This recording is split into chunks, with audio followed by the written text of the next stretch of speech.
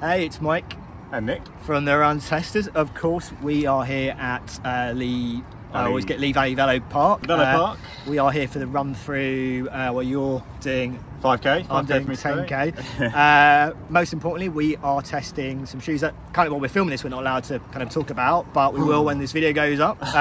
We've got the On Cloudboom Echo 3. So obviously this is the third generation of On's kind of top tier racing shoe. In terms of your experience so far, Nick, in terms of the run you've done, what have you done so far and what you're kind of hoping to see from this shoe today? I've done a long run, I've done 21, I've done a half marathon basically with a nice 7k pickup around, inching towards marathon pace in them, and I've done a 10k tempo, but this will be the fastest I've run. I want to kind of do something short and sharp today and test their all-out speed. It should be quite interesting. I think I'm liking them so far. Yeah. It's just whether they can really, as always with On, justify their price tag and that kind of thing. Just hill locking them now, so I'm distracted. Yeah, I mean, I think we could collectively say as a team, the first Cloudboom we didn't absolutely love. I think it definitely felt better on the second generation. Yeah. This feels like a markedly different shoe, I think, for me personally. I always found the previous two shoes a little bit too firm. This feels like it's on the right side of that. Yeah. I feel like the Cloud Tech side of things is probably taking a bit of a step back in terms of it's still there obviously, but I still feel it's not as prominent in terms of what you're getting in terms of this shoe. I've done kind of a 10k, I've done a longer hour run in it, I've done a track session in it. I've definitely felt a lot better in this shoe than I have done in the previous shoes. So I'm doing the 10k, looking forward to seeing how it performs in terms of running a little bit quicker when you really have to kind of push it in this shoe, and see how it compares to the other super shoes that I've run with, really. In terms of other stuff, Nick, have you got anything else you're testing? Yeah, so I got a couple of watches on today. So a couple of watches that are very good at one thing, and I want to test the other thing. So basically I've got the Epix Pro 51mm on. I'm going to be testing the heart rate on that against the chest strap, which is linked up to the Polar Ignite 3, which is really bad on GPS. So I kind of want to see if we can have, I mean, today is a really open loop, 3 times. It should be able to do the GPS for this. I want to test it for that. I'll be testing the Polar's GPS against the Ignite.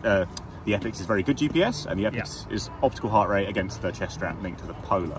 How about you, Mike? So I've got a few things. Headphone wise, I have got the Monster DNA Fit.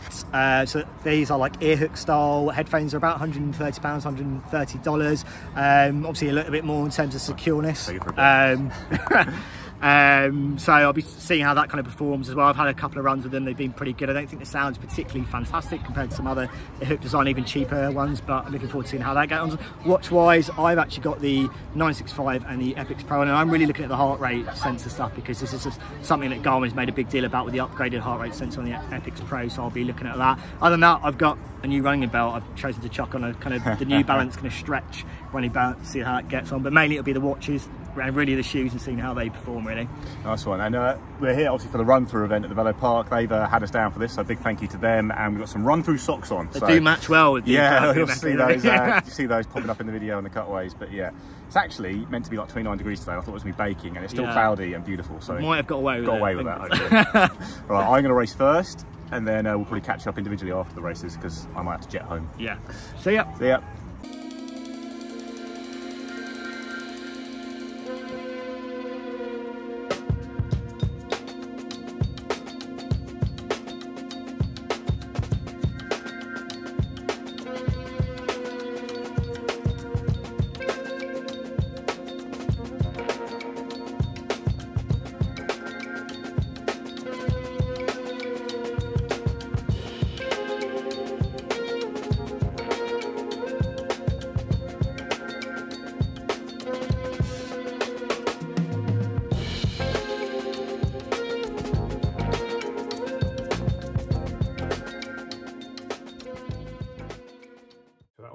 Fun race, even if it was very hot and hilly. Hills actually surprised me a little bit. It's quite up and down, but I figured over 5k, if I gassed the hills, I could recover on the downhills, but I was really feeling it by the end. Went out a bit quick and just held on for the last 3k at a fairly sedate pace. But pleased to run something like 16:28, and I really enjoyed the Cloudboom Echo today. I think it's a really sprightly shoe. Like going up the hills, it felt very light and nimble. It's not like the lightest carbon shoe out there, but it does feel very lightweight on the foot.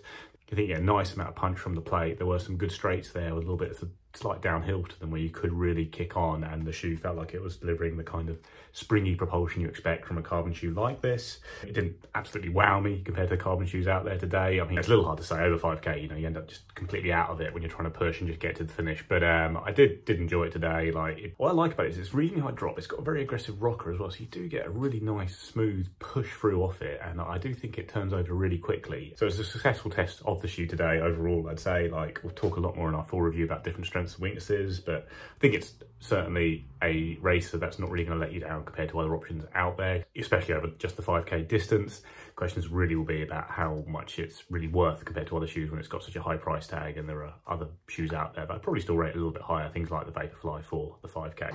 RunThrough LeeValley VeloPark 10k done. That was tough. Now, I've actually done the 10 miler here. I normally do. It's normally later in the year, and found it pretty good actually. I've run pretty well. I think I finished 4th 1 year. 10k, that was tough, going all out, trying to go all out. Found it pretty hard. It was hot out there. Had to throw on the on cap just before I started a race, which was a good call in the end. In terms of running in the Cloudboom Echo 3, I mean, it was tough running in that kind of shorter distance with it, but I felt like this when I've done some longer runs in the Cloudboom Echo 3, is that when you start to coast, it feels really, really good. You know, you don't get that firmness. My legs felt pretty good when I could coast and ease into that pace when I was kind of doing the downhill, those easier downhill bits. Hillier bits, obviously just tough in general because of the conditions, but its shoe felt pretty good. It definitely feels like a better shoe than the last two. A shoe I feel more confident running a little bit longer in. I definitely want to do another longer run, hopefully squeeze in another longer run at Callum Mount, my marathon pace, which is obviously a lot slower, a little bit slower than my kind of 10k 5k pace, because it was tough in those conditions and in the shoe, but the shoe held up very well. It definitely feels like a much better shoe. Is it better or more versatile in terms of the distances than some other kind of super shoes? Not 100% there yet, or convinced yet about it, but I think in terms of the shoe that you want to coast in at probably my marathon pace, I would feel more confident doing it in this shoe. It's super light. That midsole feels so much nicer than the previous two, and outsole wise feels pretty good as well. So from that point of view, pretty happy with the Cloudboom Echo 3. So just in terms of other stuff that I was testing, I'll start with the headphones. So these are the Monster DNA Fit headphones, so kind of ear hook style design. And in terms of the kind of first couple of laps, they're absolutely fine, stayed put. Sound is not super clear. I mean, obviously the characteristics are kind of big and bassy like most of Monster headphones are. It kind of is, isn't it, DNA to be kind of big, powerful sound, and it was. But when I had to chuck some water on me during the race, a few more laps in, I definitely found them moving about a little bit, and I don't maybe need to play around with the ear tips a little bit more. There's a lot of ear tips provided with these headphones, so I mean, definitely I think I'll have a little play around with those. The ear hook design generally stayed put, but I found I got a little bit sweatier. They did start to move around a little bit. I don't know whether that's the ear hook or whether that's the earbuds themselves. So they were okay, not perfect. As I say, these conditions, very hot, sweaty, this is where they should excel, and I'm not sure 100% they absolutely nailed it on that front. But I said, only a couple of runs in, and I've had one good run where I've run a bit more steady. Monster DNA Fit headphones, they're okay for those first few laps. When I started to get a bit sweatier, I had to throw some water on myself. Ear hooks and the tips kind of moved around a little bit, so not absolutely perfect in that run test. So other things I was testing, so I had the Garmin Epix Pro with its kind of upgraded heart rate sensor, and the Garmin Forerunner 965 paired to my Garmin HRM Pro Plus chest strap. And I really wanted to see how well the heart rate sensor on the new Garmin Epix Pro, which is a newer version of the one on the 965, would perform at, intense racing. These feel like the optimal kind of conditions to kind of test it. Actually, having not fully drilled into the data, but the kind of average and max heart rate readings were pretty much spot on based on what the watches say. So from that point of view, looks like it performed pretty well. I mean, I have had some good runs with it. I've also had some mixed runs with the Epix Pro against their chest strap, but today in race conditions looked like it held up pretty well for me today. And last thing was the New Balance stretch run belt that I kind of last minute kind of decided to change from my usual running belt that I use. I use the Decathlon Marathon belt. I decided to give this one a go. I had kind of one gel and my phone in there. I like to carry my phone. That's where I stream my music from. It was fine. It kind of held very close, didn't jump around. When I had to get my phone and get my gel out, it was a little bit more trickier because it does not a huge amount you can fit in there, but it did work. It fitted my iPhone 14 no problem. I fitted a gel in. You could probably get some keys in there as well. It's a running belt that I would use. I think it's about £18. It's not super cheap, but in terms of using again for a race, I'd have no hesitations using it. And it's one I was just kind of picked up this morning, and it's kind of worked for me, and I'm glad it worked for me, because there's nothing worse than kind of grabbing a running belt and your stuff starts jumping and bouncing around, and no problems on that front today. Other stuff I tested today, so I had the Ignite 3 Titanium on from Polar, which I've not really been very impressed with the GPS at all. It's a multi-band GPS watch, but as with the original Ignite 3, it just doesn't really perform like that. The way it's set up, I don't know if it's positioning of the antenna or something, just means it doesn't do that well in multi-band mode. So even today on a pretty open looped course, had some significant errors where it was cutting corners and swooping around. There's a bit coming back under the VeloPark in the Olympic Park where I think both watches struggled a little bit because you were under the cover of the big building, but the Ignite struggled a little bit more, and it also just cut corners which didn't really need to. Like further on where the Epix was back on track, really taking corners fine again, the Ignite 3 was still a bit loose, running a bit wide, surprising, and then it ended up with slightly less distance despite the fact it seemed to run wide a fair bit. So yeah, still not entirely sold on GPS. It was pretty much fine today, but it wasn't outstanding. Actually, I forgot to put the Epix in multiband mode. It was in the auto select mode, so it wasn't really at its most accurate best, but it still outperformed the Polar Ignite 3 in multiband mode. Then on the Epix HR, it's kind of what I've seen. So it's really very good for an optical heart rate monitor in a 5K race. For the most part, it tracked very consistently against the chest strap linked to the Ignite 3, producing very similar readings across the board.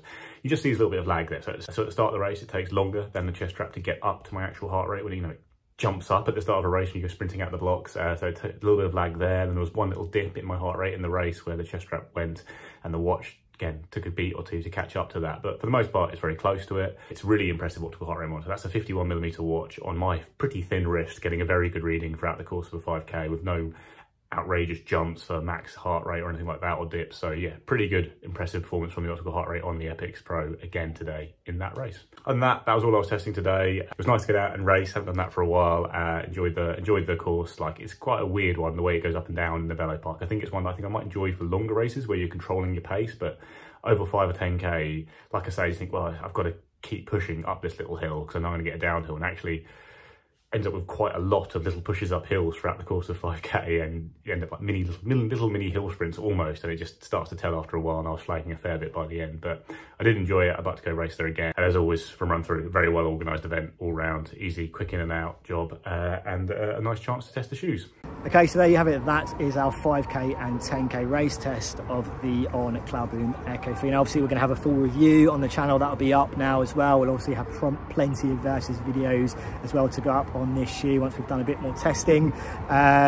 But I hope you enjoyed the video. Thanks very much to RunThrough for providing us the race entries to test these shoes as well, and for the socks that we tried out. Socks are pretty spot on for me. I normally like the crew socks, but these are kind of halfway between that and those kind of invisible socks, and they were absolutely fine in terms of comfort. So cheers for those. As always, like and subscribe, hit that little bell to find out about the next video, and yeah, we'll see you for the next run testers video.